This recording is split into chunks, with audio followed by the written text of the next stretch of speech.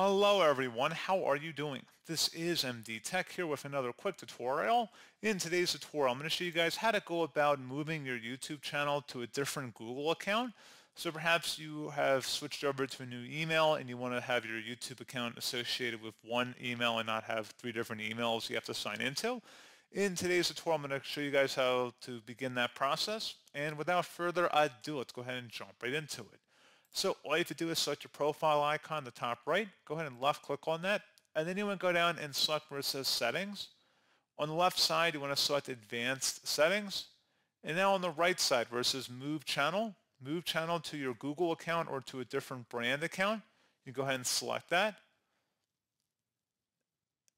And then you may be asked to provide credential information to ensure that you are the correct account holder. Apparently, it looks like we can't verify myself at the moment here, but you just would follow through the on-screen prompts. It's not that difficult to do that. Again, that was just to verify your current account, and then you would be sent a link to your new account that you wanted to accept the brand account from. It's not a very difficult process.